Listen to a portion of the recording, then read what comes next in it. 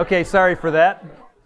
Little internet problems. I was about this close to running slides.com off my phone, but he saved me with the Ethernet cable. Couple quick announcements. So one thing I want to make sure you know is that the piece set this week is a little bit longer than last week, but it's awesome.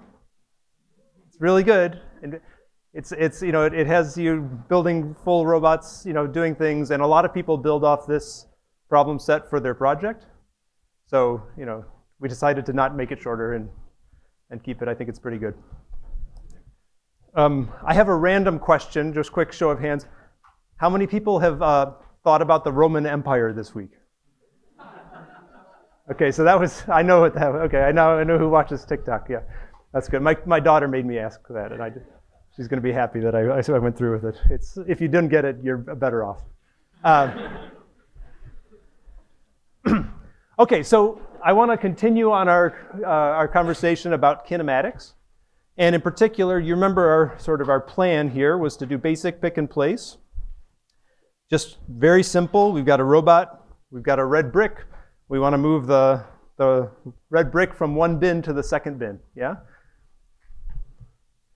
And our plan for that was to go through some of the mechanics of geometry, of kinematics, of spatial algebra, right? I tried to lift it a little bit above sine and cosine and talk about the algebra involved in spatial geometries. And then to actually write the code, the first step we do is we just forget about the robot entirely and just imagine in the land of transforms, what's the ideal place for my gripper to be? You know, we made some keyframes for picking up, for clearing, for setting down, and then we tried to compose that into a trajectory, and we were a little careful to try to interpolate that trajectory nicely, even in the rotations, right? So we had to use a proper slurp interpolation for that. Okay, but then the problem, of course, is that that's in the gripper trajectory, and ultimately what we need to do is send position commands to the robot. So we started talking about kinematics, which is the mapping from joint angles on the robot to, for instance, gripper end effector position, okay? And we did that by just more kinematics, more spatial transforms. We have a frame for every link. The transforms between those frames are given as a function of the local joint angle, and you can just compose those transforms to go all the way up to the end effector. The last step, which is the goal for today, is to actually take that all the way through to the robot commands. And we're going to do that with differential inverse kinematics. Okay, so let me say it even a slightly different way. You'll understand why, I think, in some detail by the end of the class here, but we have, from our previous work, X is the pose, right, of the gripper in the world frame, okay? And we have a trajectory for it. So we have it defined from, you know, 0 to 30 seconds or something like that. And we need Q as a function of time. And really what we need is the desired Q as a function of time, because that's what our abstraction on the robot takes in, you know, this EWA position command. There's software running on the robot that's waiting for that message to arrive, which tells me what's the desired position. And I've mocked that with the hardware station. So inside here is the plant, the geometry engine, but also the low-level controller simulation, which is waiting for the same EWA position. And even though it's spelled out here, we're just thinking that is Q desired. That's the commanded position of the arm. Okay? So we need to somehow go from the end effector pose to the joint angles in the arm. And last time we talked about the relationship between those two. We talked about forward kinematics.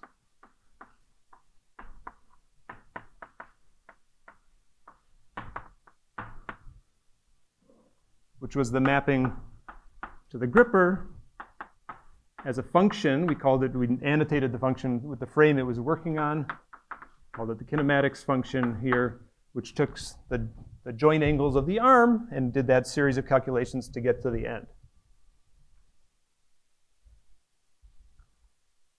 So to go the other way, what we need somehow is the inverse kinematics, right? We need to somehow go from x through something like F inverse to get back to Q. Inverse kinematics is hard. In general, it's very hard. Okay? Often there are many solutions. Sometimes there's no solutions. The equations in here, even though they're a simple series of transforms, they have a lot of nonlinear equations going on inside here. It's a pretty nonlinear, non-trivial function of Q. Okay, so what we're going to do today, though, is solve that problem, but in a slightly roundabout way. We're going to do it on the differential kinematics. Okay, so this is a complicated mapping, and we'll solve it nicely with stronger optimization tools when we have them a little later in the class. Okay, but for today, we don't need to solve the harder problem. We can actually make it easy again by going into the differential kinematics. Okay.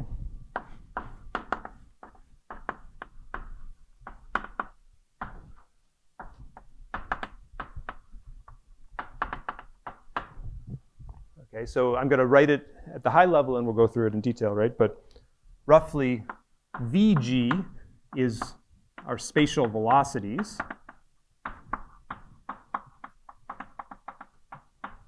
which is the derivative of the poses. Okay. This is related, as it says on the board there, through a simple relationship with. It depends. Well, it's a non-trivial relationship to the joint positions, but it's a simple linear relationship to the joint velocities.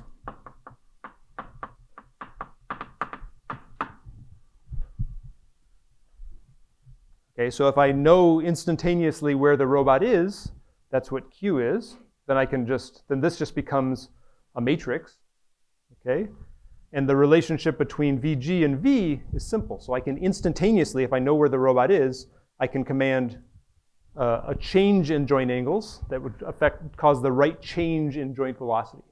And it's not surprising that even though the full kinematic map is hard, the differential kinematic map is easy. Right? Small changes here relate to small changes here, and you just have to know, the derivatives basically to make that work. Okay. Now this is something we're going to work with easily. And it's not perfect. It has limitations, but the limitations are clear because they come from linear algebra. Yeah?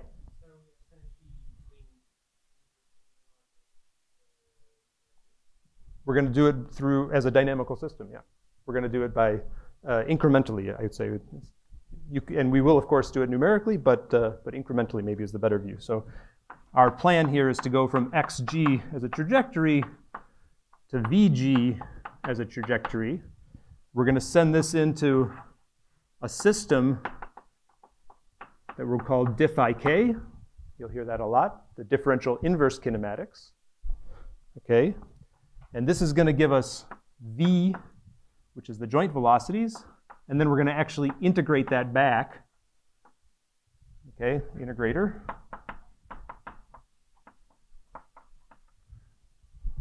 And get Q. So it seems a little roundabout, but it's going to be the way that I think sheds the most insight, and people do this in practice. For many reasons, it's a very nice formulation. Okay, it's a workhorse in robotics.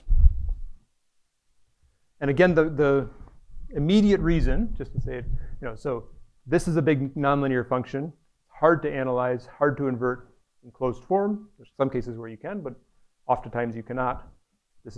Once Q is known, this is a linear map. We know everything about it in linear algebra. Okay. So to do this well and to understand all the details, we're going to, because all the details come up because of the complexity of 3D rotations. I promised you last time that I'd say a few more words about 3D rotations and the different representations. Okay. You guys were asking some good questions about it. let's just talk a little bit more about 3D rotations. So there's a lot of ways to represent 3D rotations. One of them is rotation matrices. In the 3D case, that would be a 3x3 matrix. Okay, nine total numbers.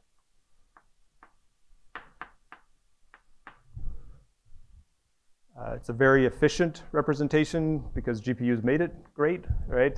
You can transform, you can push things through rotation matrices very fast, okay? But it's over-parameterized in some sense, right? So we don't need 9 numbers to describe a 3D rotation. This is extra. And in fact, not all 9 numbers will work. There are constraints on the 9 numbers that make a valid rotation matrix, right? In particular, if I call the rotation matrix R, then, well, R needs to be orthonormal. The rotation matrix needs to be orthonormal. The simplest way to write that would be to say if I have a matrix R, then R transpose needs to be the identity. This is all 3x3. And there's even one other constraint that comes in. Bless you. If you want a regular rotation, you want the determinant of R to be 1.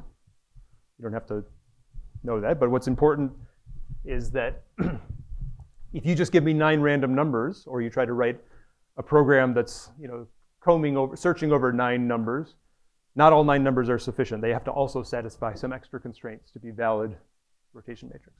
So that's a burden to carry that around, right? And if you're doing, let's say, even numerical integration of rotation matrices, if you're not projecting back, if small numerical errors can leave these constraints behind. So you have to do projected methods and the like. Okay, let's contrast that with Euler angles. And there's many. You can write any permutation of rolls and pitches and yaws if you want, but we always do the extrinsic roll, pitch, yaw. When I talk about it, it's one of the choices. It is actually 3 numbers: roll, which is rotation around x; pitch, which is rotation around y; z, which is yaw, which is rotation around z. Okay, this is great. It's 3 numbers, no constraints.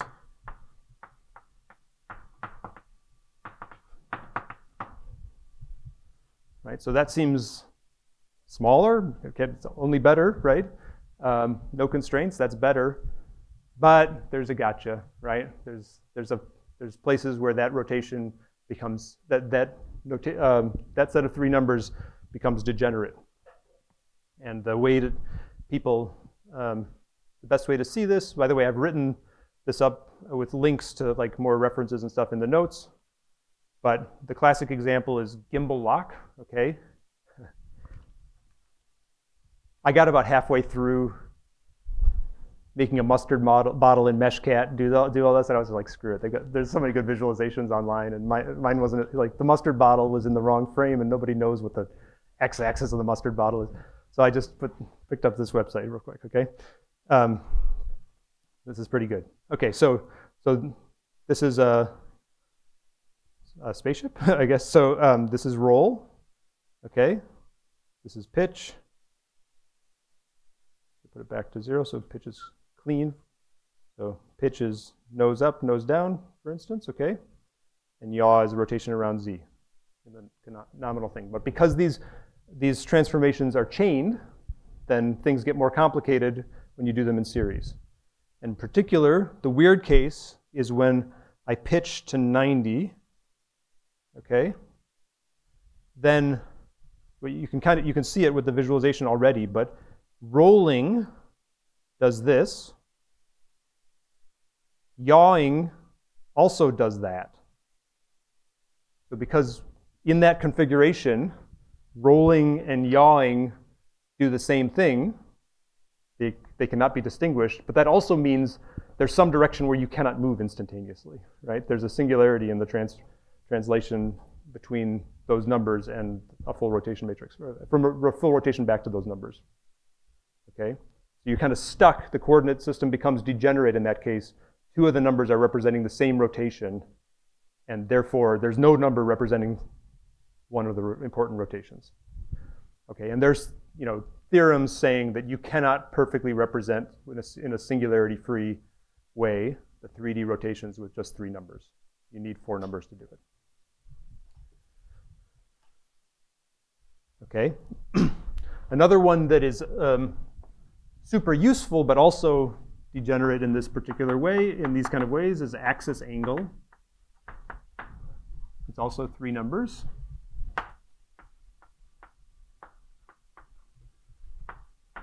No constraints, but degenerate in some setting. And this is, it's an XYZ, so we normally would write, I'll just do XYZ, that's fine.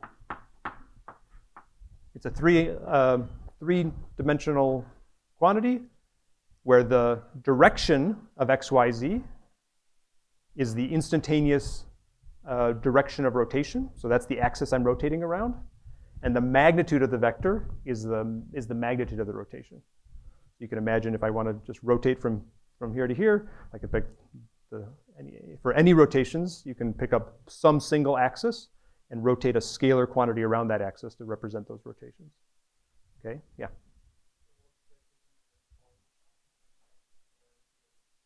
Zero vectors is a good example of it, yeah. We're going to ask you that one on the problem set. Yes? They're all very closely related. The screw theory is more closely related to the angular velocity, which is extremely closely related to this. Yep. Okay, very tempting, 3 numbers. So the direction is axis of rotation, and magnitude is the angle.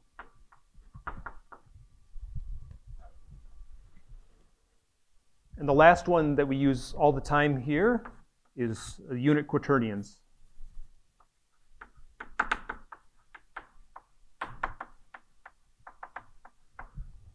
There's a quaternion algebra that I will not lecture about. You don't need to, I mean, you can just call methods and in the software and it'll just do the right thing. You don't have to know the quaternion algebra for this class.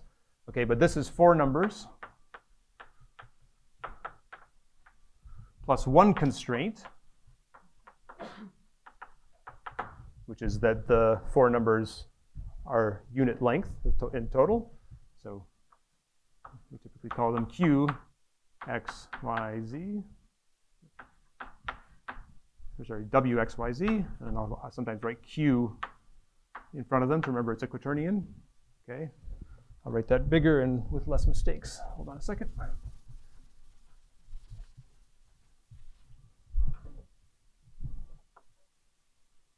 I'll just, for now, just say W, X, Y, Z. Okay? And the 1 constraint is that the vector be unit length.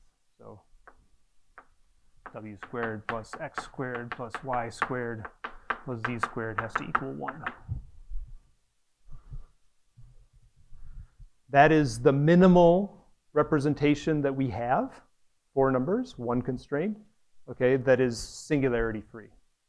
It still has some quirks, like you can just flip your unit quaternion and sign and you get the same rotation. That's not too bad, okay? So I'll tell you the most common things we're going to see when we want a vector notation, a vector representation of our rotations. We're going to choose these 4 numbers almost always. That's the most compact, okay? But when we're just thinking about kinematics and multiplying transforms, boom, boom, boom, as soon as we get into that kind of space, we're going to go with the 3 by 3 and not worry about efficiency as much. We're going to just be able to just multiply these quickly. The Euler angle and the axis angle are super useful to know about.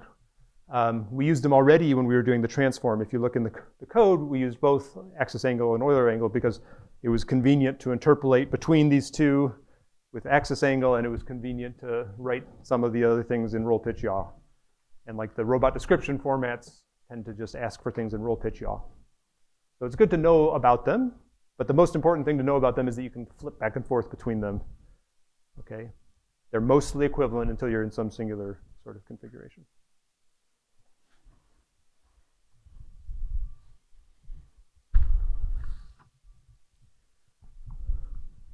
Okay. So with that, oh yeah, please. Oh yeah. So with voltage yaw, I know there's like multiple voltage yaw configurations that might have corresponded to Yeah. so is that the case with other like rotation as well?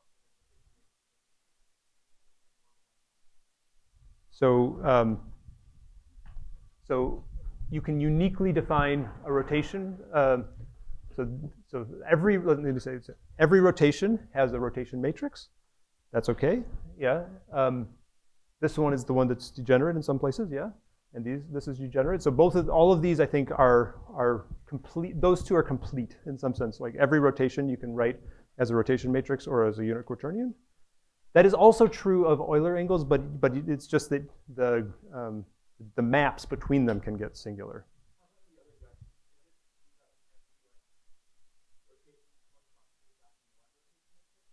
Yep. So every rotation has it. Well, you can have a unique choice of the rotation matrix. Yes. Mm-hmm. Yeah. You're good.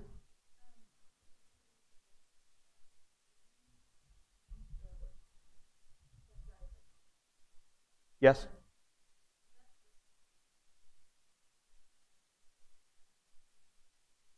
There's always patterns where things are equivalent, but in general, no.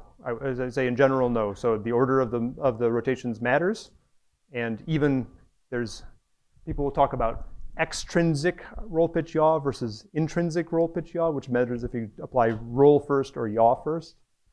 They're all different representations. They're all equivalent, but you have to be careful converting back and forth between them. Yeah.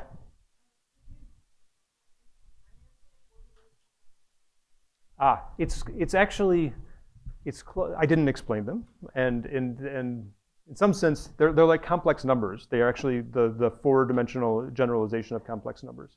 So like asking me to explain complex numbers quickly is kind of hard. It's sort of magical algebraic properties that make them useful. So it turns out that with those four numbers, you can define an entire algebra that captures all the rotations. Intuitively, you can think of this almost like axis angle, where this is a direction and this is a magnitude, except that the whole thing is scaled very cleverly so that it avoids those singularities. Yeah. I would say when you're trying to initialize quaternions, set W to 1 and then set those to be your direction of interest, and you'll be pretty good. Or use roll pitch yaw and then convert to quaternion. That's way better. Yeah, this one's less intuitive, I'd say. Yes? Yes, real. Yeah. The interpretation as complex numbers, which actually my favorite notes about that are linked in the notes if you like it. Yeah, this would be you introduce complex numbers in order to understand it through that lens. Yeah.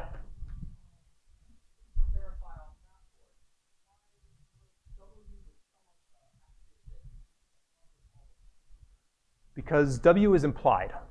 I'd be happy to write it everywhere, but if I'd leave it off, then my shorthand is that if I didn't write a superscript, then the relative frame is the world. That's great. Good to catch me on that. And but yes.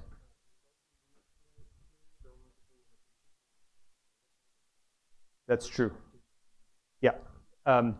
So some software uses X, Y, Z, W. I mean, I learned the alphabet a long time ago, and I don't like that. I think W, X, Y, Z is always better. I'm sorry if you use, yeah, but yeah, no.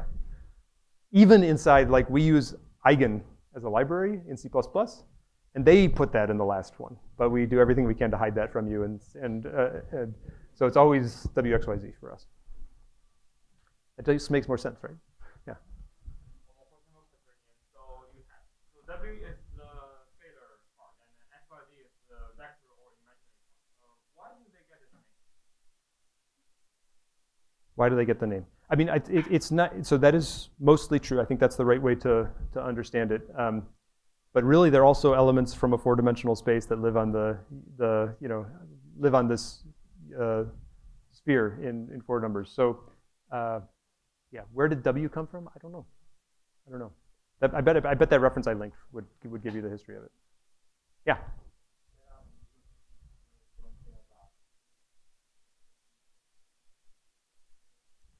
This is where we care about being efficient, especially if we want to put it in a vector.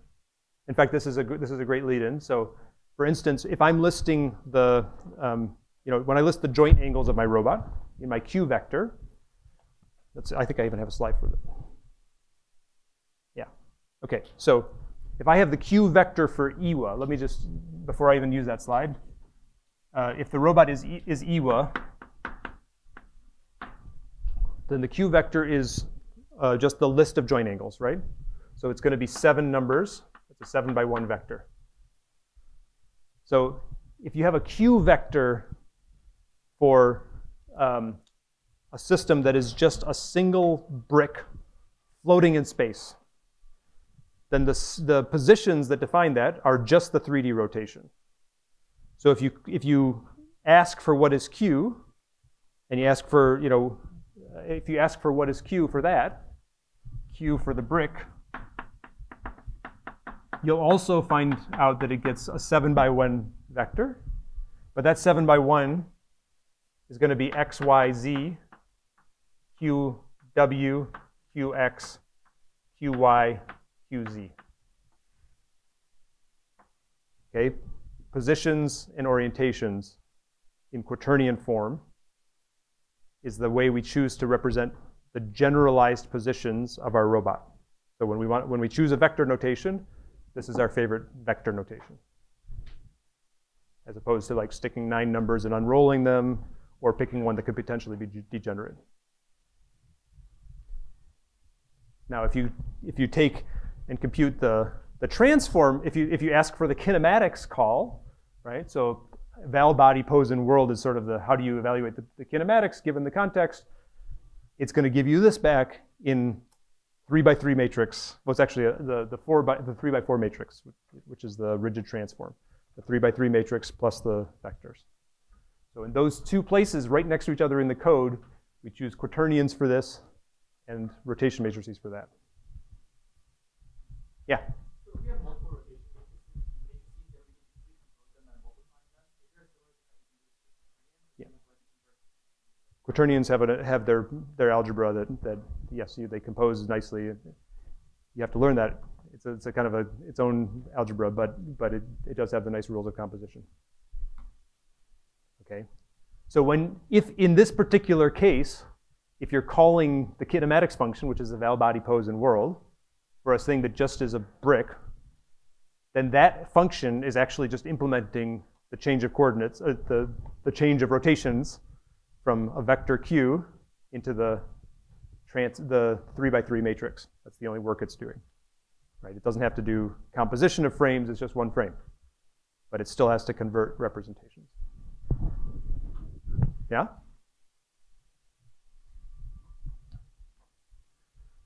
Okay, so the differential kinematics then so you see why this is starting to get subtle, is that this is potentially like a 3 by 3 matrix, or a 3 by 4 matrix, for instance, and this is potentially a 7 by 1 vector. And so if we're thinking about the kinematics like that and we start thinking about the gradients of that, then we have to be careful about the different representations. Okay? So the differential kinematics are roughly just taking the gradient, the partial derivative of that kinematics function. That's the object we want to think about. But all the details of how you represent that, so by the way, we almost always call it the Jacobian, kinematic Jacobian.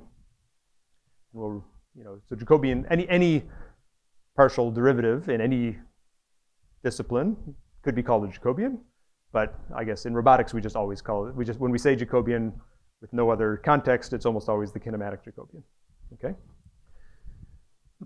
But all the details about this are about, how did you represent Q and how did you represent pose, okay? And there's details there that matter.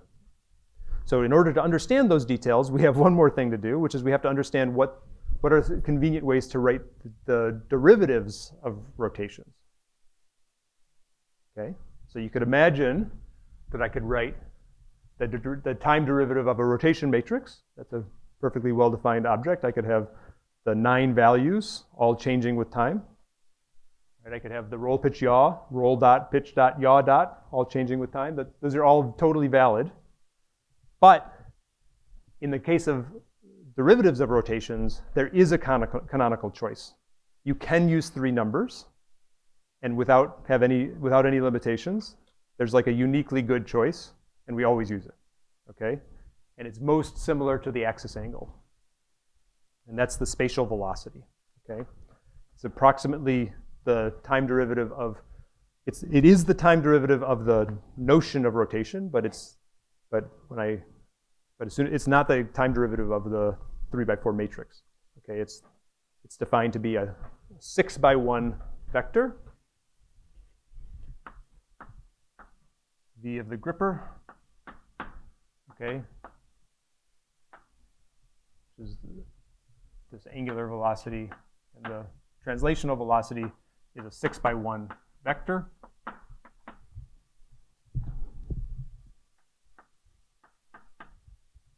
Okay, with the angular velocity and the translational velocity.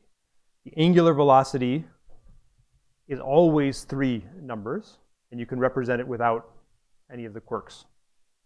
Okay, and to people who think about like geometry a lot or differential geometry a lot, that's natural and obvious, but it's slightly non-trivial. But basically, there's a couple different ways to say it. Actually, Tommy and I were arguing earlier today about what's the best way to say it, but because Tommy loves differential geometry. If you haven't gone to his office hours and asked him about differential geometry, you should. It's, maybe the simplest thing to say is that you could think about angles actually wrap around, right? So they have a periodicity involved, right? So if I rotate by 2 pi more, then I get back to the same angle. And so there's some quirks that come with that, and that's like the pitch rolling in and on itself and everything like that. Angular velocities can be unbounded, right? More velocity means I'm going more that way. There's no wraparound effects or anything like that. So that's maybe one of the simplest ways to see why the geometry of that object is different. And it turns out that these 3 numbers, which have the interpretation, the angular velocity has the interpretation where the 3 numbers, the direction is again the instantaneous axis of rotation, and the magnitude is the rate of rotation around that axis. That's why it's most similar to the axis angle. Yeah?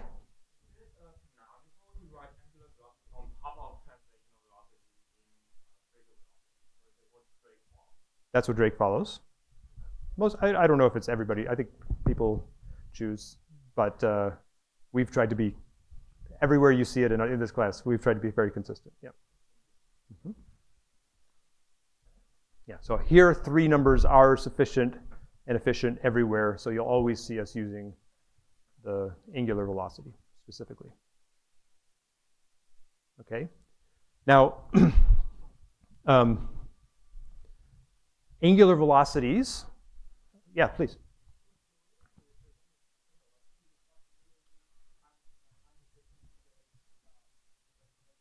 Correct.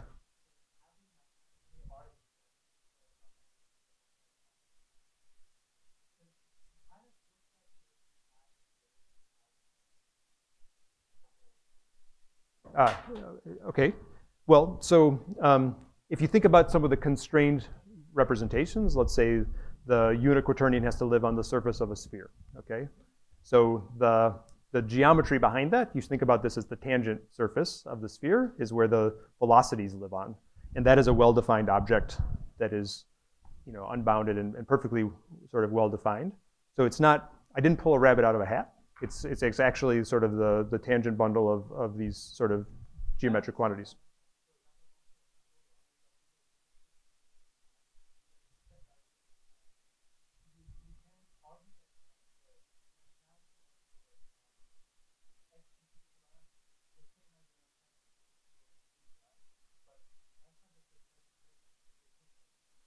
Very good. Yeah. Yes. So you're absolutely right. So the point here is it's a little weird. So in fact, if I take Q Iwa and I have 7 numbers, and then I say what's the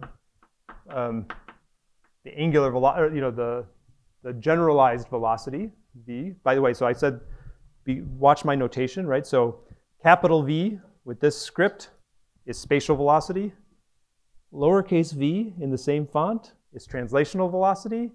The times v, times Roman v, is the generalized velocity. There's 3 of them flying around. It's almost always clear from the context, okay? But there are 3 v's flying around. Yeah? This is the one that corresponds to like the general, when I say generalized velocity or generalized, that's like the joint angles. And if you have to pack free body into the joint angles, then you use quaternions. And for velocities, you get a 6x1 list of numbers. And so you're absolutely right. It's a little weird that Q dot would be 7 numbers, but a V is 6 numbers. And so you have to watch that and treat that carefully. Yeah. So for the Iwa, it'd be just 7 and 7, but I'm sorry, I wrote this completely wrong. V Iwa is 7x1. It's V brick that's 6x1. That was the whole point of writing that on the board, so I get that right. 6x1, okay?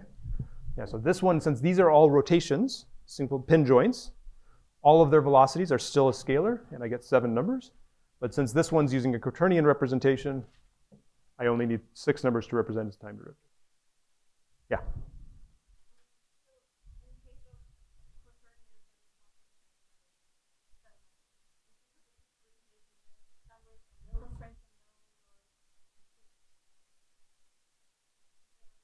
Correct.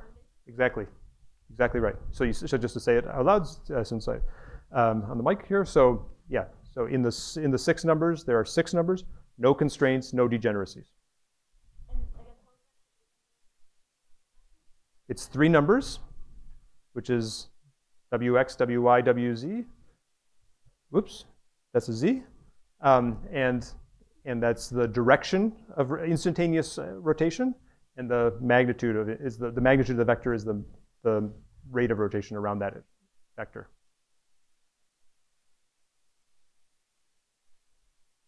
It's interesting that any derivative of rotation can be represented that way, but you can always pick an instantaneous direction of rotation and a magnitude. And even more so, which is actually what I was putting up here, it has like nicely magical properties.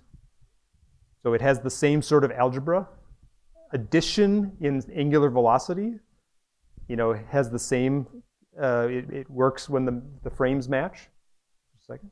Okay, which is totally weird to think about. I've got a direction, I've got an instantaneous rotation around this, I've got another direction, I can just add them. So that's, it's non-trivial, but it works. Okay, the additive inverse works, okay. And then, so we have the same sort of algebra. They're slightly more complicated.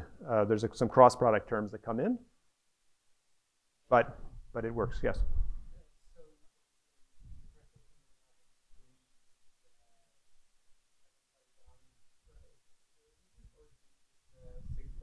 Good. So the question is then, so when I call, you guys are awesome. You're leading all of my slides here by a little bit here. So this is your question from a minute ago, right? Which is that actually there is a simple matrix that transitions between the two. So the fact that Q and V are not the same, but there's a simple transformation that you can use that goes back and forth between them. You can call map Q dot to velocity or vice versa. And it's done efficiently and everything. And then for your question, okay, so if I want to get a Jacobian in software, then the decisions I have to make are, do I want the right-hand side of that to be multiplied by Q dot, or do I want to be multiplying it by V? And you can actually just pick Jacobian with respect to variable, and it's either Q dot or V. You can ask for either Jacobian, and it depends on the application which one you want. Okay? On the right-hand side, you can ask, do I want the Q dot kind of thing, or do I want the angular velocity? And almost always, we were going to give you this. That's why this one's called calc Jacobian spatial velocity. That means the left-hand side is going to be written in terms of spatial velocities. Right? If you hear the term geometric Jacobian versus analytic Jacobian, the geometric Jacobian spits out spatial velocities. The analytic Jacobian is more literally d forward kinematics dt.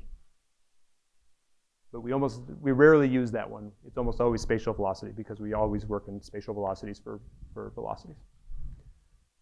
Okay, you can also notice just quickly with this up here, we really do lean into the monogram notation for everything. So it's like a little annoying the first time you do it, but it keeps everything clean and the equations are correct.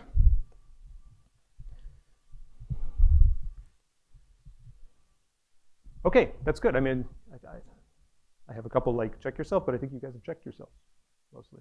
So yeah, that makes sense. It's kind of, there's an outlier here, but I think we all understand it. Yeah. This would be, in this case, it's just 7 joint angles. Rotation, rotation, rotation. So the pin joints, so it's the angle of each of those joints, which is relative angles. And this is the time derivative of those. This is translation plus quaternion, translation velocity plus, this is the spatial velocity inside there.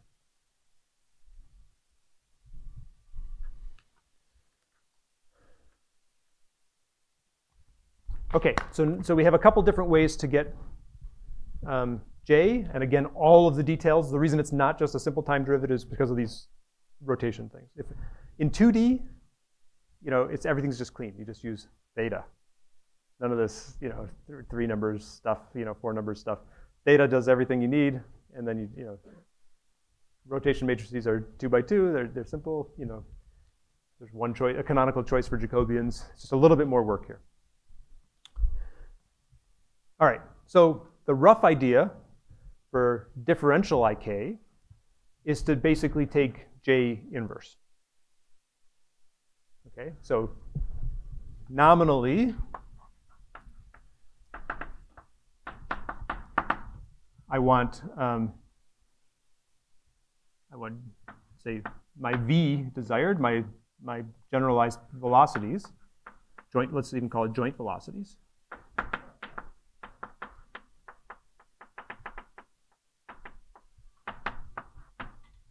Of my gripper here, I'll take an inverse of that times my desired gripper spatial velocity.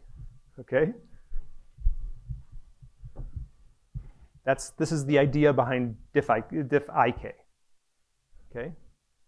But let's be a little careful. Every time you write an inverse, you got to think about, am I allowed to take an inverse of this? Is that matrix invertible, right? So what's the answer in this case? So if I'm using, let's say for the Ewha, okay, and I've got the gripper frame. So how big is this? 6, 7, right? So that's not even a square matrix there, so it doesn't have an inverse. Okay?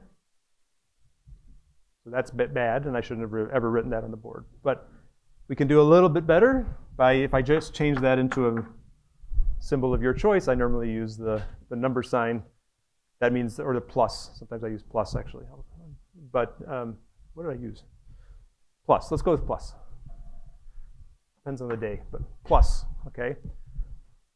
That's a pseudo-inverse, okay?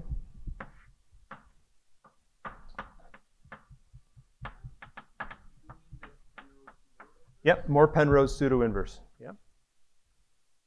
So if you call pinv in MATLAB or in Python or something like this, that's going to give you the more Penrose pseudo-inverse. Yeah.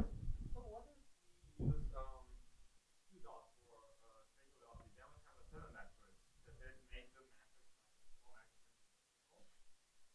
more In this particular case, so it would still have the same problems. That's a good question. So are there parts of the space where that would still work? There's still redundancy, so I don't think it could. I don't think it could, right? It's just more hidden in that case. The matrix would have to be, Right. Because in fact, a way to see it is that it's going to be this J times this N. So it's going to be a low rank matrix times this N. So it won't be full rank. It's a great question, though. Yes? What if we use robot with 6 degrees? Yeah.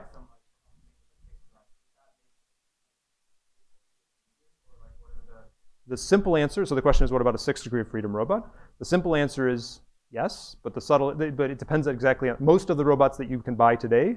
If they have 6 joints, then you can actually, that'll be full rank. Okay, you can still get them into singular configurations. Okay, if you were to, you can't just take a random 6 links, you know, and like, for instance, if I just gave you a bunch of prismatic joints and then ask you to control orientation at the end, that's not going to work, right? So, but the standard Revolute, 6 Revolute, or the variations you see, yes. And that's actually, when you hear people talking about analytic IK, they're typically exploiting the fact that 6 degrees of freedom can be controlled by 6 joints on a robot. Yep. Okay, the pseudo-inverse. How many people have used the pseudo-inverse before? Yeah? You know how awesome it is? Like, it's extremely good. It's like a very beautiful, I mean, you just call p-inv and you don't think about it, okay? But it's like really smart. So what can happen when you're taking a matrix and it's not square and you're trying to invert it? I mean, basically, there's 3 possible situations. You could have no solutions. You could have, I mean, if it's square, then you could have 1 solution, right? Or you can have infinite solutions. Okay, so the pseudo-inverse sort of does the best possible thing it could do in every situation. If you have infinite solutions, it's going to give you one that satisfies it perfectly, but in the null space of that, it's going to pick the smallest solution, the minimum norm solution. Okay, if there's a unique solution, it will return the unique solution. It's just as good. It's a little more expensive than calling inverse, but it's going to give you the same numbers as calling inverse up to numerical. Okay, if there's no solutions, then it's going to give you a best effort solution. It's going to get as close as possible in a least squares sense. Okay, so that's like a really, really smart, and we'll understand, I guess, from an optimization perspective, how to generalize that soon. Okay, but let's appreciate it first. So, yeah. Is there any intuition for why we're flying straight up to the Yeah, that's a great question. So I understand how to do a pseudo-inverse with all those magical properties for a linear transform. But if it's a nonlinear map, then I don't know how to do the same stuff, right? Like this is the result of linear least squares, and nonlinear least squares is a lot harder. Yeah.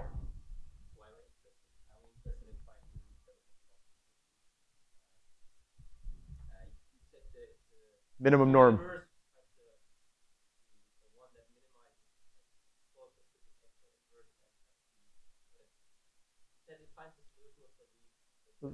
Yeah, that's right.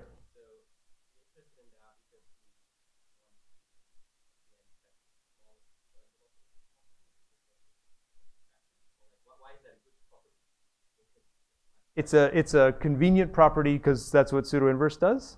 But I think you're right to ask. That may or may not be the right thing. And we're gonna generalize this so that we can be very explicit about what we want it to do when no solutions exist or when there's multiple solutions exist. In fact, when multiple solutions exist, we should pick up. It's better to not let pseudo-inverse. I mean, as clever as it is, I'd rather say what I want it to do in the null space, right? And we can say that very explicitly. And then also in the case of not being sufficient, like if I'm throwing a baseball at really high speeds and I can't get it exactly right, I'd rather stop. I'd rather like not throw the ball, maybe, or something like that, right? Rather than go way off to the side. And that is true of real robot motions. Like typically, if you can't follow a trajectory, the one we use the most, it will slow down and follow the actual trajectory as well as possible, but it will not deviate from the trajectory because if you worked hard to make a collision-free plan or something, you don't want to just, have your low-level controller do that. Yeah. Yep.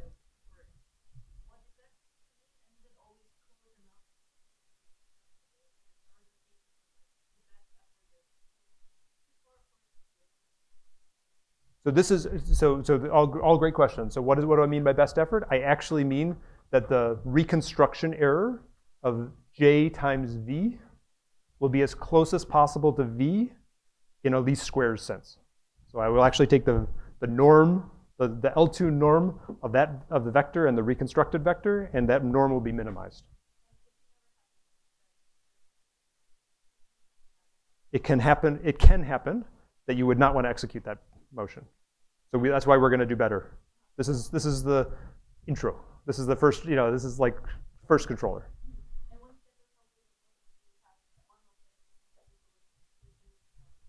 You can definitely just multiply the matrices and see what the difference is, for sure. Yep. Yep. Yes?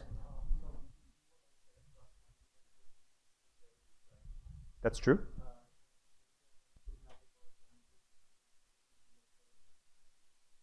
I would always stack them in the generalized position.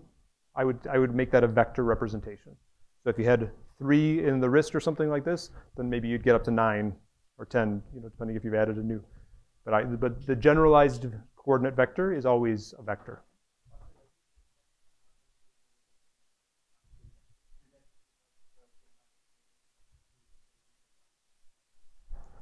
So we want this is a great question. I mean, there's actually, because these things are good for computing different quantities. Sometimes you actually compute multiple things. Drake is going to do that in the background for you. So if it ever does work to compute rotation matrices, and you don't change the context, then it will cache those, and future computations will be faster because it already computed that once. Yeah.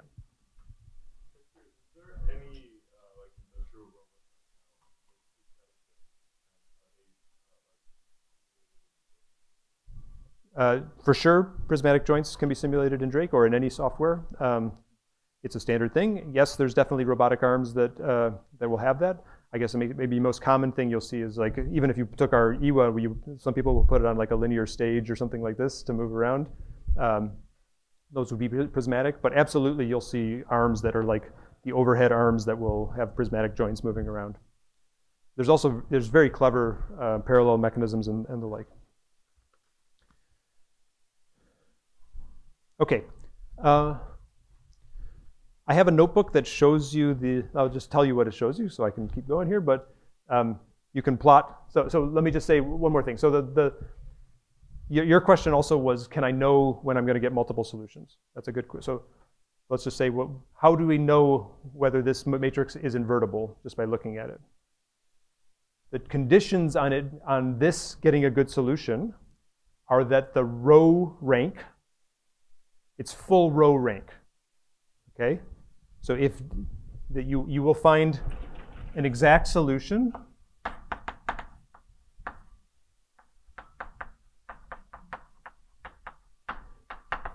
if JG, function of Q, is full row rank.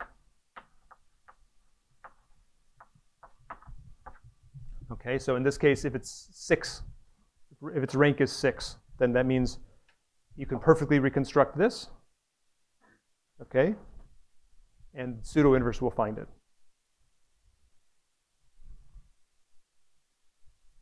So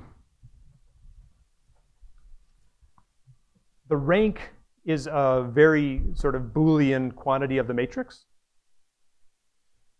And even before you drop rank completely, like in real robots don't get rank 5.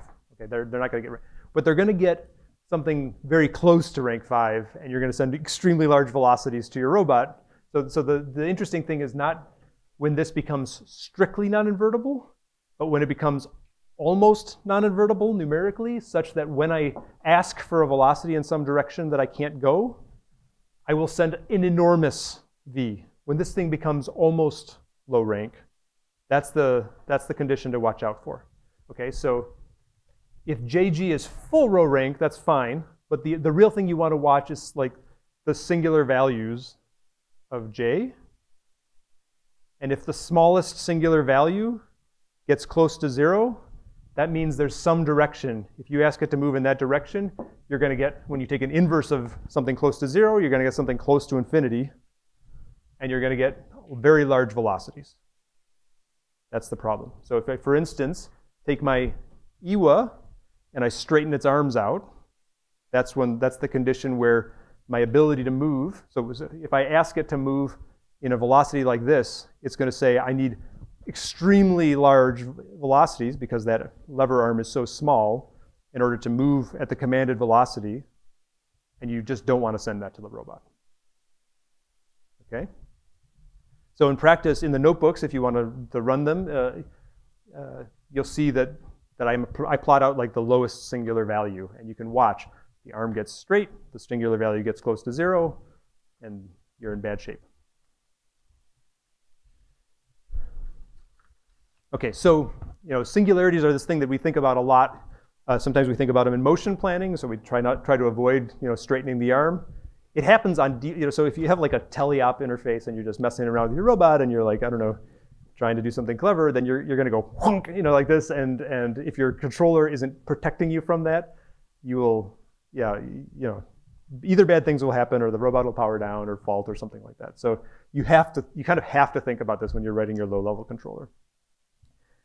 But people get funny about thinking about singularities. Like it's not a black hole, right? It's not like the robot explodes. It's really okay. Here's a way to phrase that question: is it the math that's breaking, or is it the robot that's? Is it physically something that's stuck right in the robot? And it's really the math. It's the map from end effector to joint angle that's breaking. So thinking in end effector coordinates fails when you get into a singularity. That's not the right place to think about it. But the robot can perfectly go through singular configurations as long as you're not thinking in end effector space. And to make that point, let me jump to this. I made this like super simple example, okay? It's a two-dimensional robot. The kinematics are perfectly clean. It has a singular configuration, which you can see in 2 lines, when the arm goes straight. Okay? But I'm going to play basically a sine wave and go in and out of I can make it reflect. Yeah, go. Okay, I can go and make it in and out of singularity. It's no problem. We can write down exactly what the Jacobian does during that, and the singular value gets to 0 and back out again, and that's fine. Nothing explodes, right? It's perfectly good.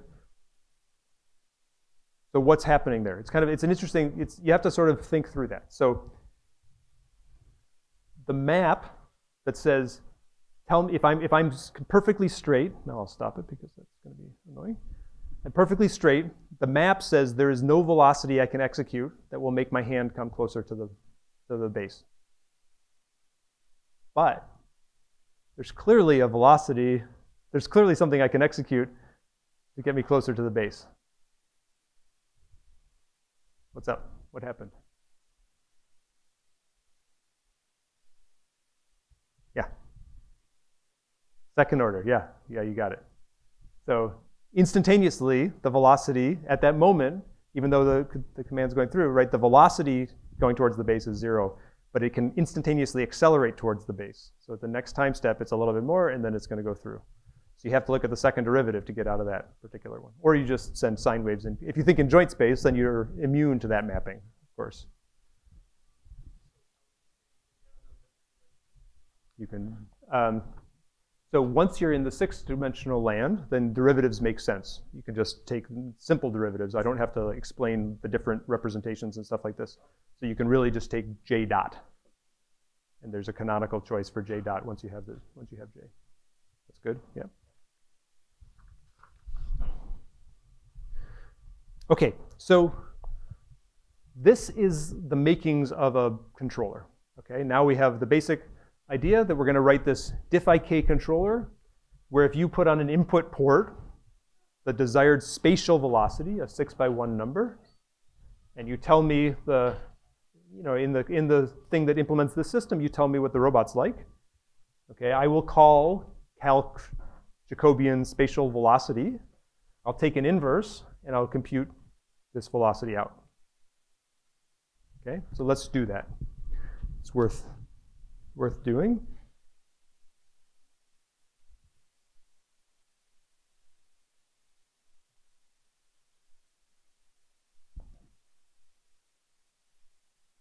I'm just going to send a simple feed forward constant command in spatial velocity here. Okay. I just said a constant spatial velocity, and I gave it a little bit of a twist just so it wasn't just going straight down or whatever, okay? But if I just send, move your hand down in this, this translational velocity and a little bit of angular velocity, and it does its thing. Okay, and it's just a few lines of code. In Drake, when you write the leaf system, you make a new system, you basically have to declare the input ports, the output ports, and then you make your little output, which just calcs the Jacobian to get the spatial velocity. I just hard-coded the desired. I take a pinv, and I set the output. Okay, and I've done the work.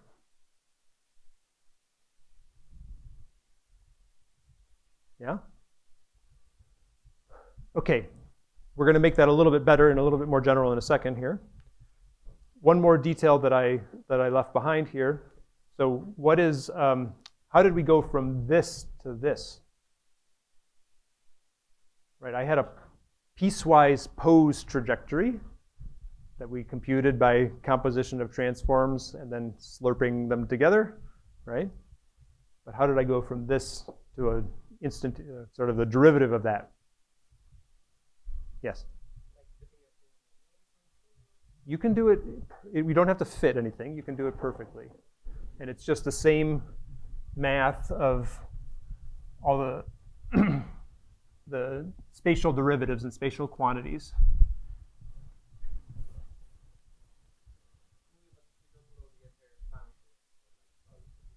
We do know the entire function. So actually,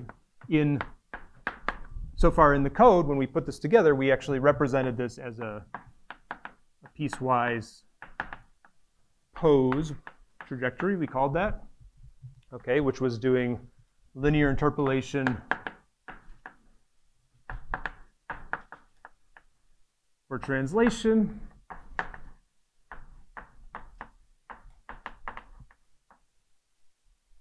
And slurp, quaternion slurp for rotations. And this is one of the trajectory classes in Drake, right? It turns out you can just, and I called this XG trajectory in the code, for instance. Since these are such common operations, the trajectory classes all support the types of operations you want to run on them. So you can just say equals XG traj dot make derivative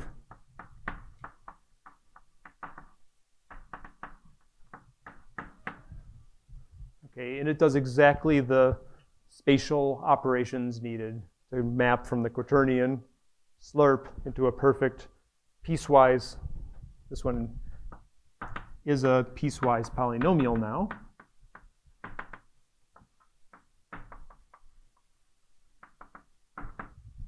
Which is linear interpolation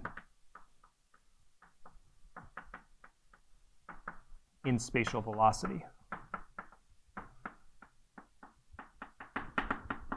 And it just comes out of the same types of transformations, that's a bad choice, of conversions that we used to go back and forth between the different representations. Okay, so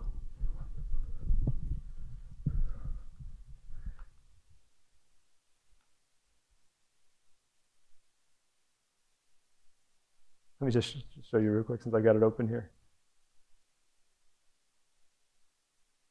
This was my first crack at the gimbal lock, right? I've got a gimbal, I've got a mustard bottle. It rotates. It does all the right things, but I'm like, no one's going to know what I'm talking about, so I canned that. I'll make it better tomorrow. Okay. So now let's just think about putting that whole thing together, okay? So we have the sketch with keyframes. We're going to make the gripper frames. This is the code I showed you before. just a composition of all the different pick, pre-pick, place, pre-place. I set the timings. I set the initial gripper position, the initial object position, and a goal object position. Okay, visualize them for fun. Then we're going to turn those into trajectories the way we did before. Run those through.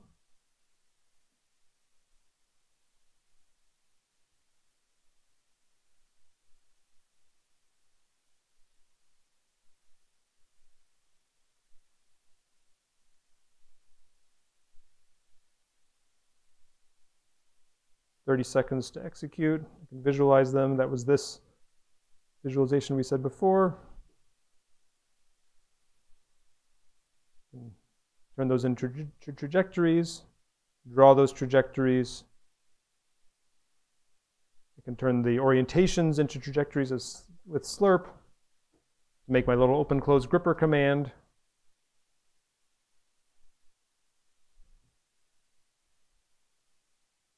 I'm going to do make derivative to get the translational. Okay, and then basically the pseudo-inverse controller. Let me even put this up slightly cleaner on here.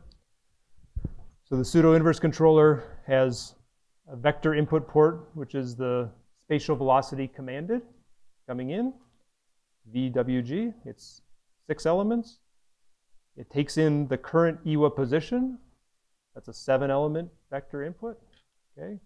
It has one output port, which is the EWA commanded velocity, which is 7 numbers, right? And to evaluate that output port, you call calc output. So anytime somebody asks for my output, it calls calc output. And I get VG and Q from the input ports. I set the positions of my internal plant to Q so that I can do kinematics at that state. I get my calc spatial velocity, JG. Okay. I had to do one little hack because otherwise it wanted to move it gives me the Jacobian also of the fingers, and I wanted that to be separate. So I just pulled off the fingers elements of my Jacobian. I didn't pull off the fingers. I removed the rows of the JG corresponding to the fingers, and then I computed the pseudo-inverse and set from vector. Okay. You put that's just this code you saw right here. Okay, I get excited.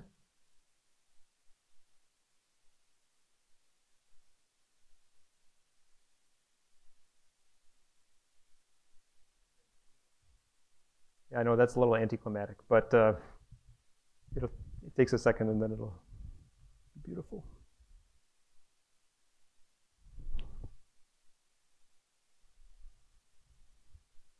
Actually, don't know why Meshcat doesn't update in that case. Here we go. Okay, so everything is computed directly. This is a simulation now, not just a planned playback. You can tell there's the contact forces between the gripper and the brick.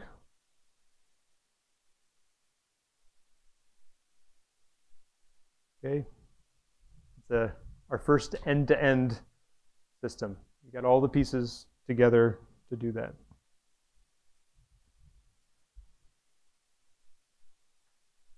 Haha, that's the least impressive thing I've ever been clapped for, but thank you. Okay, and it's fairly, simple.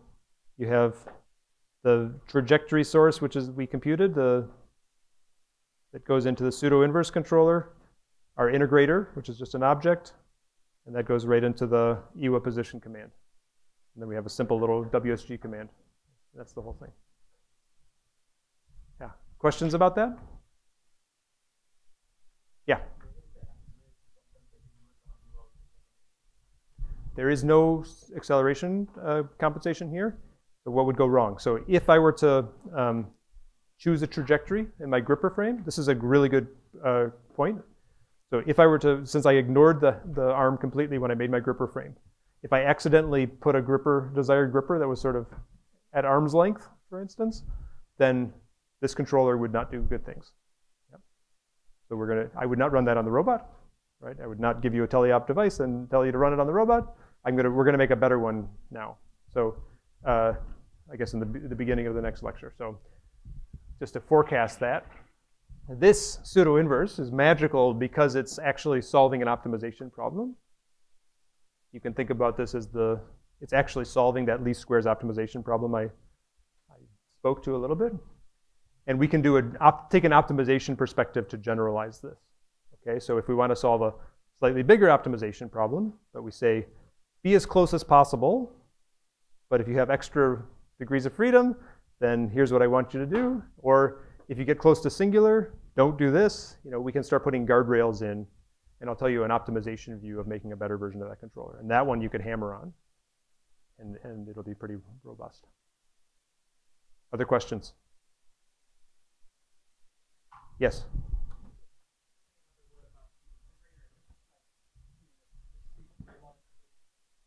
Yep, so mathematically, the code defines continuous derivatives. And you just define a dynamical system that has continuous derivatives that are 1, that are the magnitude of the input. And then underneath Drake, whenever there's a continuous time system, then it's always running some integrator. And there's a suite of integrators you pick from. By default, I put this in whenever you're using the hardware station, there's just doing a fixed step integration with certain, so like a forward Euler. Actually, it's not. It's I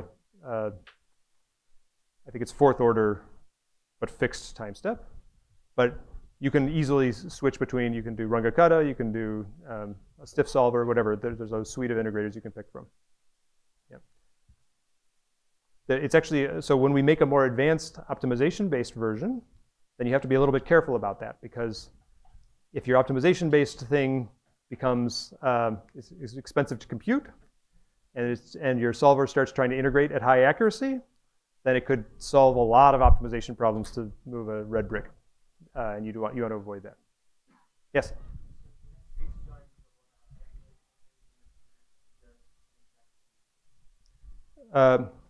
So let me just say that a little bit more carefully. So the 6 degree of freedom ARM has an analytic IK solution when you have 6 revolute joints, but it's not actually perfect. It's not always unique. There's still multiple solutions. I think there's 8.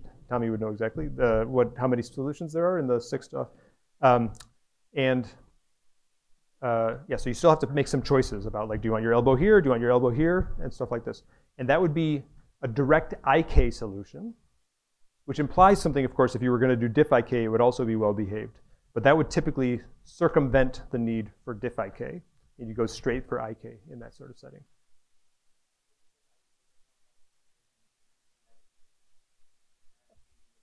If you were to, if you had a trajectory in end effector Q, you could come up with a trajectory out of it. I guess you'd have to interpolate carefully around that. Otherwise, you could get into the same things. But it's really the mapping from velocities that gets to be problematic. Yeah. Yes?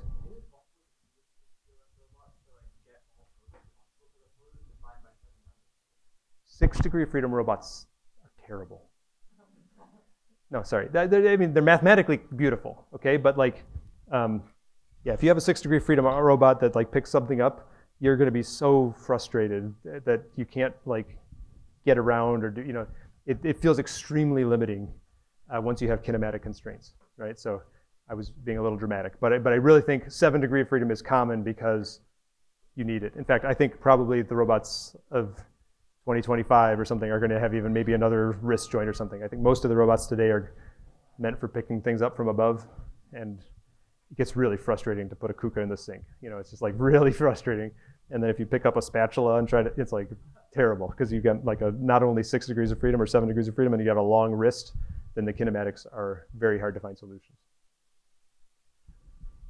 Okay, good. We'll do the optimization view next time.